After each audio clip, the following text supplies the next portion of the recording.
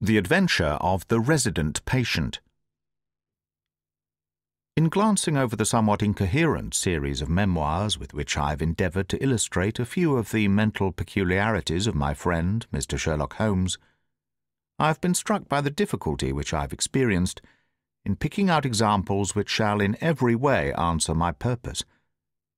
For in those cases in which Holmes has performed some tour de force of analytical reasoning, and has demonstrated the value of his peculiar methods of investigation, the facts themselves have often been so slight or so commonplace that I could not feel justified in laying them before the public.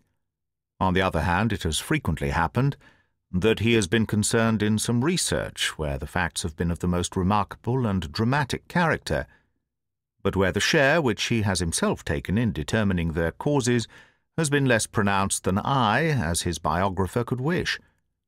The small matter which I have chronicled under the heading of A Study in Scarlet, and that other later one connected with the loss of the Gloria Scott, may serve as examples of this Scylla and Charybdis, which are forever threatening his historian. It may be that, in the business of which I am now about to write, the part which my friend played is not sufficiently accentuated, and yet the whole train of circumstances is so remarkable that I cannot bring myself to omit it entirely from this series. I cannot be sure of the exact date, for some of my memoranda upon the matter have been mislaid, but it must have been towards the end of the first year during which Holmes and I shared chambers in Baker Street. It was boisterous October weather, and we had both remained indoors all day. I, because I feared with my shaken health to face the keen autumn wind, while he was deep in some of those abstruse chemical investigations which absorbed him utterly as long as he was engaged upon them. Towards evening, however, the breaking of a test tube brought his research to a premature ending, and he sprang up from his chair with an exclamation of impatience and a clouded brow. "A day's work ruined, Watson," said he, striding across to the window. "Ha! The stars are out, and the wind has fallen. What do you say to a ramble through London?" I was weary of our little sitting-room, and gladly acquiesced, muffling myself nose-high against the keen night air. For 3 hours we strolled about together, watching the ever-changing kaleidoscope of life as it ebbs and flows through Fleet Street and the Strand. Holmes had shaken off his temporary ill-humour, and his characteristic talk, with its keen observance of detail and subtle power of inference, held me amused and enthralled. It was 10 o'clock before we reached Baker Street again. A brougham was waiting at our door. A doctor's. General practitioner, I perceive," said Holmes. "Not been long in practice, or had much to do. Come to consult us, I fancy. Lucky we came back."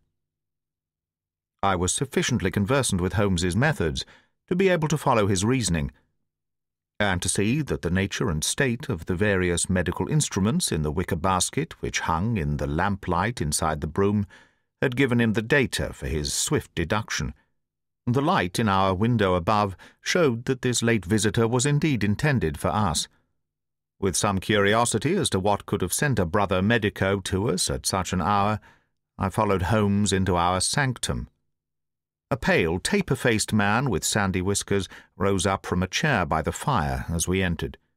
His age may not have been more than 3 or 4 and 30, but his haggard expression and unhealthy hue told of a life which had sapped his strength and robbed him of his youth.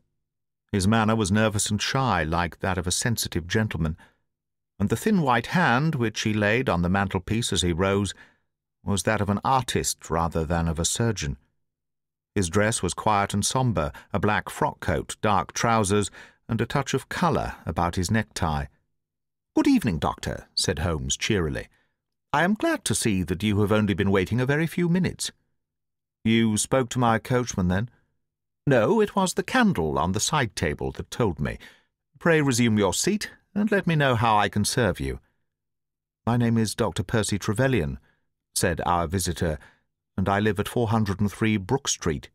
"Are you not the author of a monograph upon obscure nervous lesions?" I asked. His pale cheeks flushed with pleasure at hearing that his work was known to me. "I so seldom hear of the work that I thought it was quite dead," said he. "My publishers give me a most discouraging account of its sale. You are yourself, I presume, a medical man?"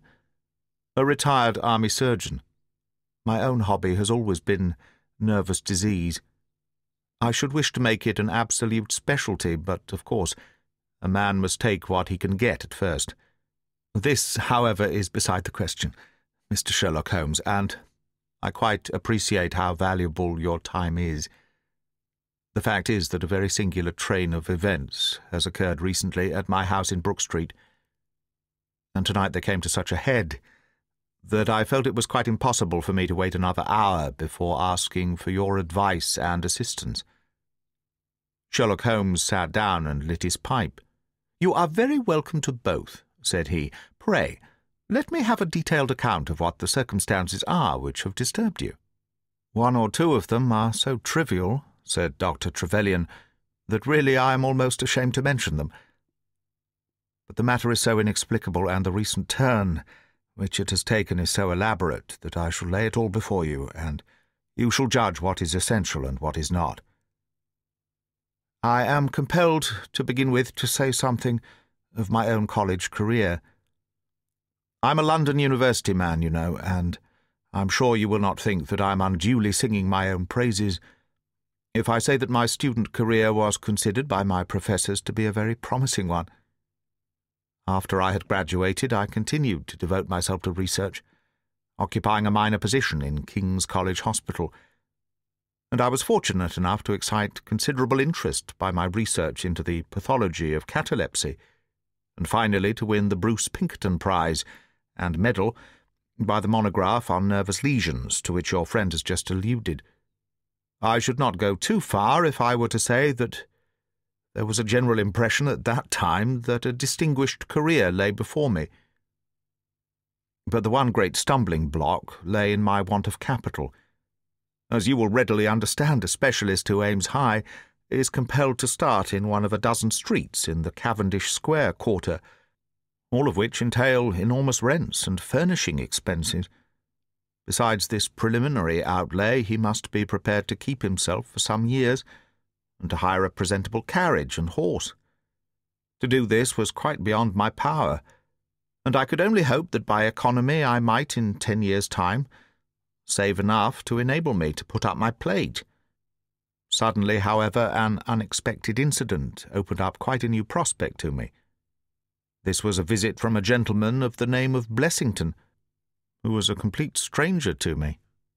He came up into my room one morning and plunged into business in an instant. "You are the same Percy Trevelyan, who has had so distinguished a career and won a great prize lately," said he. I bowed. "Answer me frankly," he continued, "for you will find it to your interest to do so. You have all the cleverness which makes a successful man. Have you the tact?" I could not help smiling at the abruptness of the question. "I trust that I have my share," I said. "Any bad habits? Not drawn towards drink, eh?" "Really, sir," I cried. "Quite right, that's all right. But I was bound to ask. With all these qualities, why are you not in practice?" I shrugged my shoulders. "Come, come," said he in his bustling way. "It's the old story. More in your brains than in your pocket, eh? What would you say if I were to start you in Brook Street?" I stared at him in astonishment. "Oh, it's for my sake, not for yours," he cried. "I'll be perfectly frank with you. And if it suits you, it will suit me very well. I have a few thousands to invest, you see, and I think I'll sink them in you." "But why?" I gasped. "Well, it's just like any other speculation, and safer than most." "What am I to do, then?" "I'll tell you. I'll take the house, furnish it, pay the maids, and run the whole place. All you have to do is just to wear out your chair in the consulting room. I'll let you have pocket money and everything. Then you hand over to me 3/4 of what you earn, and you keep the other quarter for yourself." This was a strange proposal, Mr. Holmes, with which the man Blessington approached me. I won't weary you with the account of how we bargained and negotiated. It ended in my moving into the house next Lady Day and starting in practice on very much the same conditions as he had suggested. He came himself to live with me, in the character of a resident patient. His heart was weak, it appears, and he needed constant medical supervision. He turned the two best rooms on the first floor into a sitting-room and a bedroom for himself. He was a man of singular habits, shunning company and very seldom going out. His life was irregular, but in one respect he was regularity itself. Every evening at the same hour he walked into the consulting-room, examined the books, put down 5 and 3pence for every guinea that I had earned, and carried the rest off to the strong-box in his own room. I may say with confidence that he never had occasion to regret his speculation. From the first it was a success. A few good cases, and the reputation which I had won in the hospital, brought me rapidly to the front, and during the last few years I have made him a rich man. So much, Mr. Holmes, for my past history, and for my relations with Mr. Blessington. It only remains for me now to tell you what has occurred to bring me here tonight. Some weeks ago Mr. Blessington came down to see me in, as it seemed to me, a state of considerable agitation. He spoke of some burglary which he said had been committed in the West End, and he appeared, I remember, to be quite unnecessarily excited about it, declaring that a day should not pass before we should add stronger bolts to our windows and doors. For a week he continued to be in quite a peculiar state of restlessness, peering continually out of the windows, and ceasing to take the short walk which had usually been the prelude to his dinner. From his manner it struck me that he was in mortal dread of something or somebody, but when I questioned him upon the point he became so offensive that I was compelled to drop the subject. Gradually, as time passed, his fears appeared to die away, and he had renewed his former habits, when a fresh event reduced him to the pitiable state of prostration in which he now lies. What happened was this. 2 days ago I received the letter which I now read to you. Neither address nor date is attached to it. A Russian nobleman who is now resident in England, it runs, would be glad to avail himself of the professional assistance of Dr. Percy Trevelyan.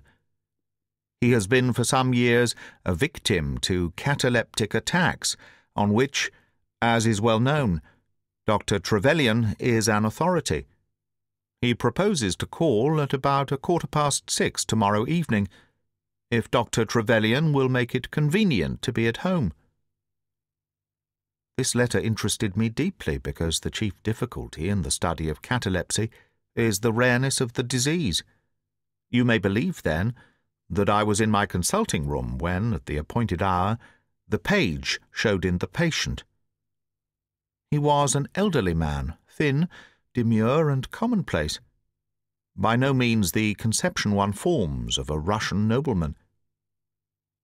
I was much more struck by the appearance of his companion.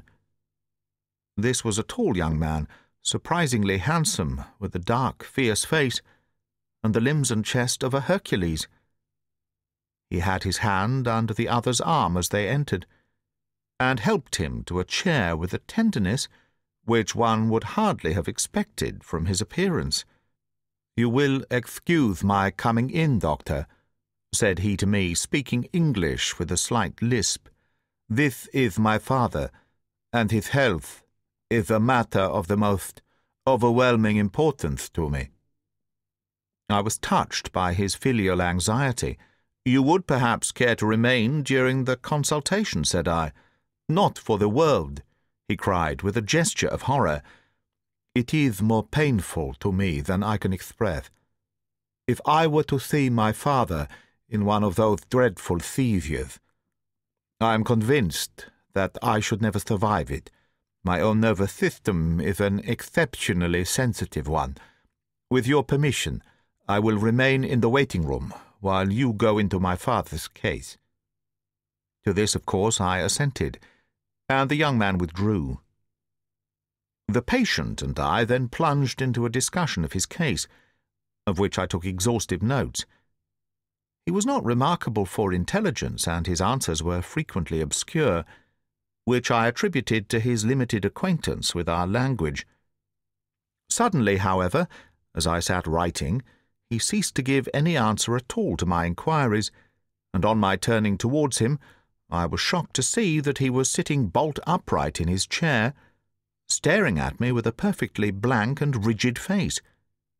He was again in the grip of his mysterious malady. My first feeling, as I have just said, was one of pity and horror. My second, I fear, was rather one of professional satisfaction. I made notes of my patient's pulse and temperature, tested the rigidity of his muscles, and examined his reflexes.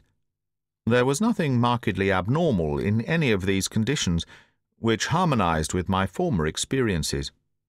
I had obtained good results in such cases by the inhalation of nitrite of amyl, and the present seemed an admirable opportunity of testing its virtues. The bottle was downstairs in my laboratory, so, leaving my patient seated in his chair, I ran down to get it. There was some little delay in finding it, 5 minutes, let us say, and then I returned. Imagine my amazement to find the room empty and the patient gone. Of course, my first act was to run into the waiting room. The son had gone also. The hall door had been closed, but not shut. My page, who admits patients, is a new boy and by no means quick. He waits downstairs and runs up to show patients out when I ring the consulting-room bell. He had heard nothing, and the affair remained a complete mystery.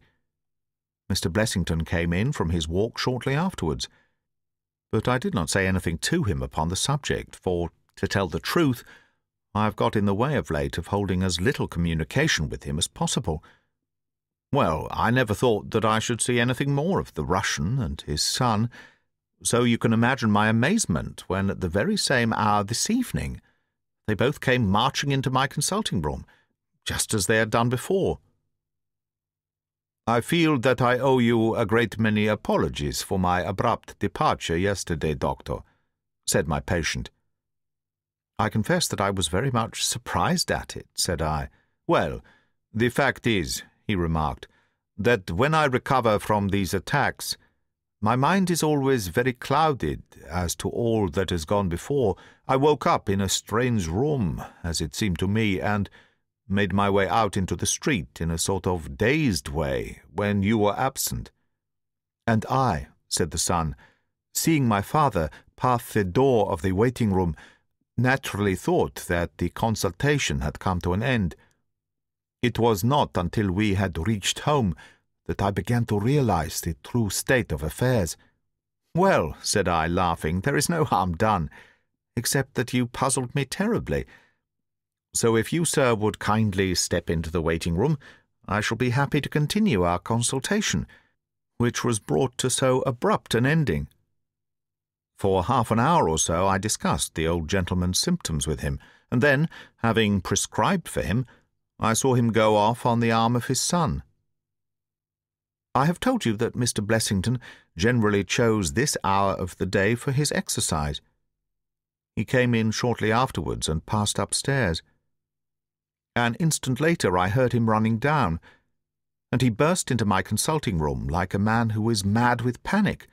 "Who has been in my room?" he cried. "No one," said I. "It is a lie," he yelled. "Come up and look."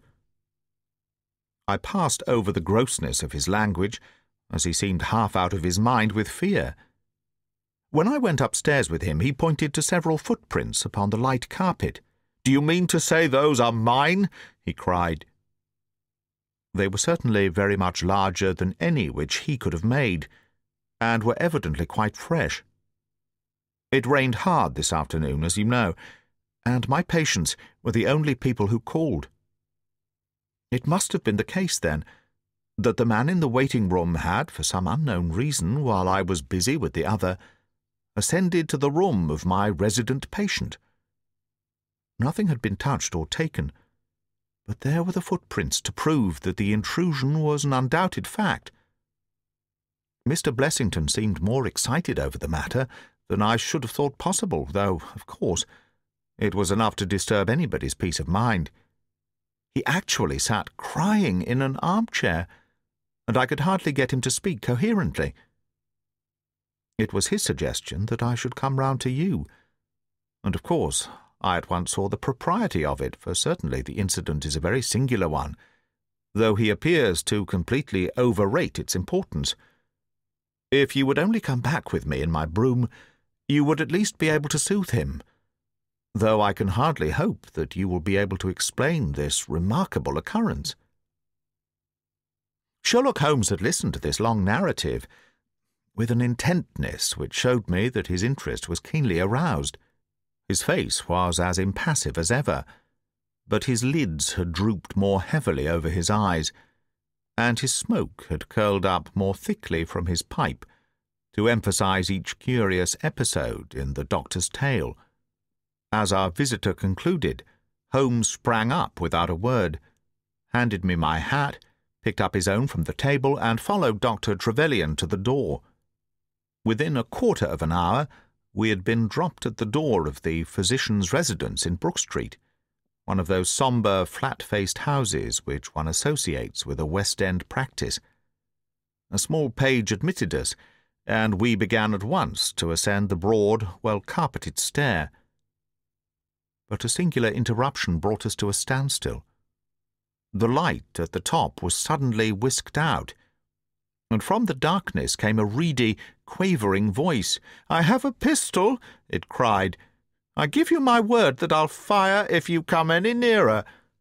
"This really grows outrageous, Mr. Blessington," cried Dr. Trevelyan. "Oh, then it is you, Doctor," said the voice, with a great heave of relief. "But those other gentlemen, are they what they pretend to be?" We were conscious of a long scrutiny out of the darkness. Yes, it's all right," said the voice at last. "You can come up, and I'm sorry if my precautions have annoyed you." He relit the stair-gas as he spoke, and we saw before us a singular-looking man, whose appearance, as well as his voice, testified to his jangled nerves. He was very fat, but had apparently at some time been much fatter, so that the skin hung about his face in loose pouches, like the cheeks of a bloodhound. He was of a sickly colour, and his thin, sandy hair seemed to bristle up with the intensity of his emotion. In his hand he held a pistol, but he thrust it into his pocket as we advanced. "Good evening, Mr. Holmes," said he. "I'm sure I'm very much obliged to you for coming round. No one ever needed your advice more than I do. I suppose that Dr. Trevelyan has told you of this most unwarrantable intrusion into my rooms." "Quite so," said Holmes. "Who are these two men, Mr. Blessington, and why do they wish to molest you?" Well, said the resident patient in a nervous fashion. "Of course, it is hard to say that. You can hardly expect me to answer that, Mr. Holmes." "Do you mean that you don't know? Come in here, if you please. Just have the kindness to step in here." He led the way into his bedroom, which was large and comfortably furnished. "You see that?" said he, pointing to a big black box at the end of his bed. "I have never been a very rich man, Mr. Holmes, never made but one investment in my life, as Dr. Trevelyan would tell you, but I don't believe in bankers. I would never trust a banker, Mr. Holmes. Between ourselves, what little I have is in that box. So you can understand what it means to me when unknown people force themselves into my rooms." Holmes looked at Blessington in his questioning way and shook his head. "I cannot possibly advise you if you try to deceive me," said he, "but I have told you everything." Holmes turned on his heel with a gesture of disgust. "Good night, Dr. Trevelyan," said he. "And no advice for me?" cried Blessington in a breaking voice. "My advice to you, sir, is to speak the truth." A minute later we were in the street and walking for home. We had crossed Oxford Street and were halfway down Harley Street before I could get a word from my companion. "Sorry to bring you out on such a fool's errand, Watson," he said at last. "It is an interesting case, too, at the bottom of it." "I can make little of it," I confessed. "Well, it is quite evident that there are two men, more perhaps, but at least two, who are determined for some reason to get at this fellow Blessington. I have no doubt in my mind that both on the first and on the second occasion that young man penetrated to Blessington's room, while his confederate, by an ingenious device, kept the doctor from interfering. And the catalepsy? A fraudulent imitation, Watson, though I should hardly dare to hint as much to our specialist. It is a very easy complaint to imitate. I have done it myself. And then, by the purest chance, Blessington was out on each occasion. Their reason for choosing so unusual an hour for a consultation was obviously to ensure that there should be no other patient in the waiting-room. It just happened, however, that this hour coincided with Blessington's constitutional, which seems to show that they were not very well acquainted with his daily routine. Of course, if they had been merely after plunder, they would at least have made some attempt to search for it. Besides, I can read in a man's eye when it is his own skin that he is frightened for. It is inconceivable that this fellow could have made two such vindictive enemies as these appear to be, without knowing of it. I hold it, therefore, to be certain that he does know who these men are, and that for reasons of his own he suppresses it. It is just possible that tomorrow may find him in a more communicative mood. Is there not one alternative? I suggested. Grotesquely improbable, no doubt, but still just conceivable. Might the whole story of the cataleptic Russian and his son be a concoction of Dr. Trevelyan's, who has, for his own purposes, been in Blessington's rooms? I saw in the gaslight that Holmes wore an amused smile at this brilliant departure of mine. "My dear fellow," said he, "it was one of the first solutions which occurred to me, but I was soon able to corroborate the doctor's tale. This young man has left prints upon the stair-carpet, which made it quite superfluous for me to ask to see those which he had made in the room. When I tell you that his shoes were square-toed, instead of being pointed like Blessington's, and were quite an inch and a third longer than the doctor's, you will acknowledge that there can be no doubt as to his individuality. But we may sleep on it now, for I shall be surprised if we do not hear something further from Brook Street in the morning." Sherlock Holmes's prophecy was soon fulfilled, and in a dramatic fashion. At 7:30 next morning, in the first dim glimmer of daylight, I found him standing by my bedside in his dressing-gown. "There's a brougham waiting for us, Watson," said he. "What's the matter, then?" "The Brook Street business. Any fresh news?" "Tragic, but ambiguous," said he, pulling up the blind. "Look at this. A sheet from a notebook with 'For God's sake, come at once, P.T.' scrawled upon it in pencil. Our friend the doctor was hard put to it when he wrote this. Come along, my dear fellow, for it's an urgent call." In a quarter of an hour or so we were back at the physician's house. He came running out to meet us with a face of horror. "Oh, such a business!" he cried, with his hands to his temples. "What then?" "Blessington has committed suicide." Holmes whistled. "Yes, he hanged himself during the night." We had entered, and the doctor had preceded us into what was evidently his waiting-room. "I really hardly know what I'm doing," he cried. "The police are already upstairs. It has shaken me most dreadfully." "When did you find it out?" "He has a cup of tea taken into him early every morning. When the maid entered about 7, there the unfortunate fellow was, hanging in the middle of the room. He had tied his cord to the hook on which the heavy lamp used to hang, and he had jumped off from the top of the very box that he showed us yesterday." Holmes stood for a moment in deep thought. "With your permission," said he at last, "I should like to go upstairs and look into the matter." We both ascended, followed by the doctor. It was a dreadful sight which met us as we entered the bedroom door. I have spoken of the impression of flabbiness which this man Blessington conveyed. As he dangled from the hook, it was exaggerated and intensified until he was scarce human in his appearance. The neck was drawn out like a plucked chicken's, making the rest of him seem the more obese and unnatural by the contrast. He was clad only in his long nightdress, and his swollen ankles and ungainly feet protruded starkly from beneath it. Beside him stood a smart-looking police inspector, who was taking notes in a pocket-book. "Oh, Mr. Holmes," said he heartily as my friend entered, "I am delighted to see you." "Good morning, Lana," answered Holmes. You won't think me an intruder, I am sure. Have you heard of the events which led up to this affair? Yes, I heard something of them. Have you formed any opinion? As far as I can see, the man has been driven out of his senses by fright. The bed has been well slept in, you see. There's his impression deep enough. It's about 5 in the morning, you know, that suicides are most common. That would be about his time for hanging himself. It seems to have been a very deliberate affair. I should say that he has been dead about 3 hours, judging by the rigidity of the muscles, said I. Noticed anything particular about the room? Asked Holmes. Found a screwdriver and some screws on the wash-hand stand. Seems to have smoked heavily during the night, too. Here are 4 cigar ends that I picked out of the fireplace. Said Holmes. Have you got his cigar holder? No, I have seen none. His cigar case, then? Yes, it was in his coat pocket. Holmes opened it and smelled the single cigar which it contained.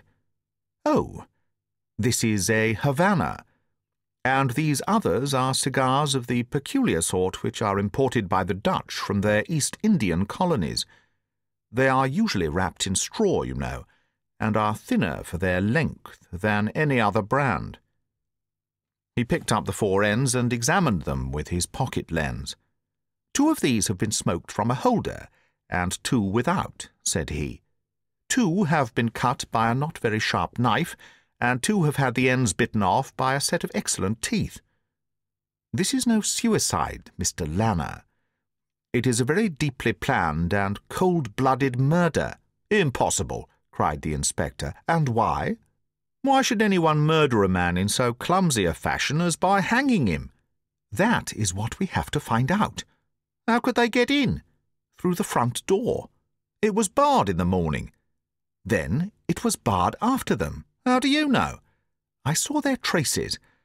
Excuse me a moment, and I may be able to give you some further information about it. He went over to the door, and turning the lock, he examined it in his methodical fashion. Then he took out the key, which was on the inside, and inspected that also. The bed, the carpet, the chairs, the mantelpiece, the dead body, and the rope were each in turn examined, until at last he professed himself satisfied, and with my aid and that of the inspector, cut down the wretched object and laid it reverently under a sheet. "How about this rope?" he asked. "It is cut off this," said Dr. Trevelyan, drawing a large coil from under the bed. He was morbidly nervous of fire, and always kept this beside him so that he might escape by the window, in case the stairs were burning. "That must have saved them trouble," said Holmes thoughtfully. "Yes, the actual facts are very plain, and I shall be surprised if by the afternoon I cannot give you the reasons for them as well. I will take this photograph of Blessington which I see upon the mantelpiece, as it may help me in my inquiries." "But you have told us nothing," cried the doctor. "Oh, there can be no doubt as to the sequence of events," said Holmes. "There were 3 of them in it, the young man, the old man, and a third, to whose identity I have no clue. The first 2, I need hardly remark, are the same who masqueraded as the Russian Count and his son, so we can give a very full description of them. They were admitted by a confederate inside the house. If I might offer you a word of advice, Inspector, it would be to arrest the page who, as I understand, has only recently come into your service, Doctor." "The young imp cannot be found," said Dr. Trevelyan. "The maid and the cook have just been searching for him." Holmes shrugged his shoulders. "He has played a not unimportant part in this drama," said he. "The 3 men having ascended the stair, which they did on tiptoe, the elder man first, the younger man second, and the unknown man in the rear." "My dear Holmes!" I ejaculated. "Oh, there could be no question as to the superimposing of the footmarks. I had the advantage of learning which was which last night. They ascended, then, to Mr. Blessington's rooms, the door of which they found to be locked. With the help of a wire, however, they forced round the key. Even without a lens, you will perceive by the scratches on this ward where the pressure was applied. On entering the room, their first proceeding must have been to gag Mr. Blessington. He may have been asleep, or he may have been so paralyzed with terror as to have been unable to cry out. These walls are thick, and it is conceivable that his shriek, if he had time to utter one, was unheard. Having secured them, it is evident to me that a consultation of some sort was held. Probably it was something in the nature of a judicial proceeding. It must have lasted for some time, for it was then that these cigars were smoked. The older man sat in that wicker chair. It was he who used the cigar-holder. The younger man sat over yonder. He knocked his ash off against the chest of drawers. The third fellow paced up and down. Blessington, I think, sat upright in the bed, but of that I cannot be absolutely certain. Well, it ended by their taking Blessington and hanging him. The matter was so prearranged that it is my belief that they brought with them some sort of block or pulley which might serve as a gallows. That screwdriver and those screws were, as I conceive, for fixing it up.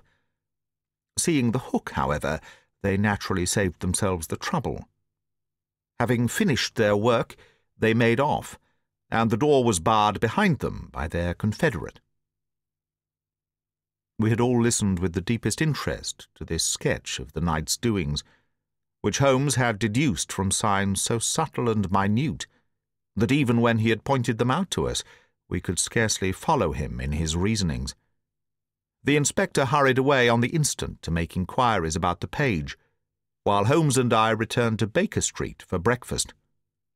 "I'll be back by 3, said he when we had finished our meal. "Both the inspector and the doctor will meet me here at that hour, and I hope by that time to have cleared up any little obscurity which the case may still present." Our visitors arrived at the appointed time, but it was 3:45 before my friend put in an appearance. From his expression as he entered, however, I could see that all had gone well with him. "Any news, Inspector?" "We have got the boy, sir." "Excellent, and I have got the men." "You have got them?" we cried, all three. "Well, at least I have got their identity. This so-called Blessington is, as I expected, well known at headquarters, and so are his assailants. Their names are Biddle, Hayward, and Moffat."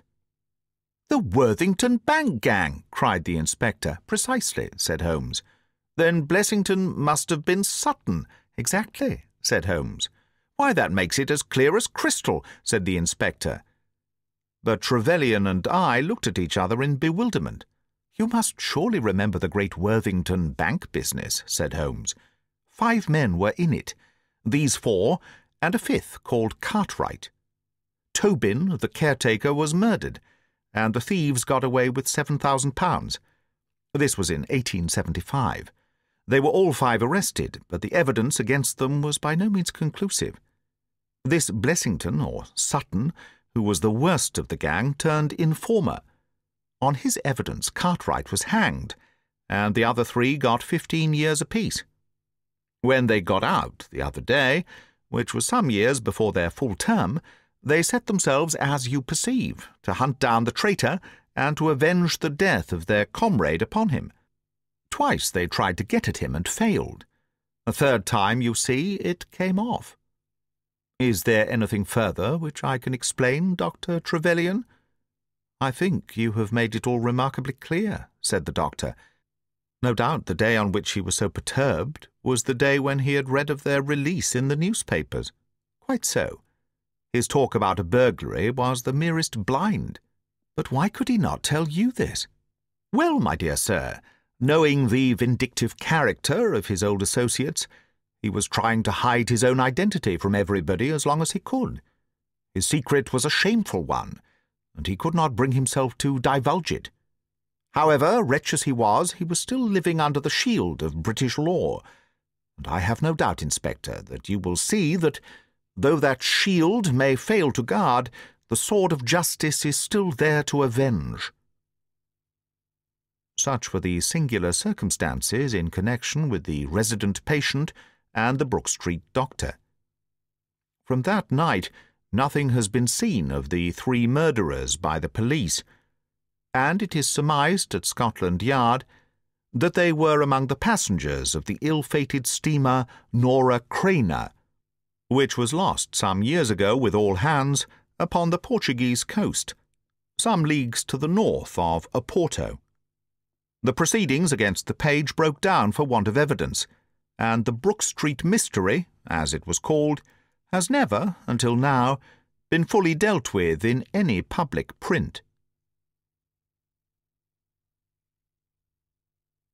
That is the end of The Adventure of the Resident Patient, from the Memoirs of Sherlock Holmes by Sir Arthur Conan Doyle, read by Greg Wagland for Magpie Audio, 2016.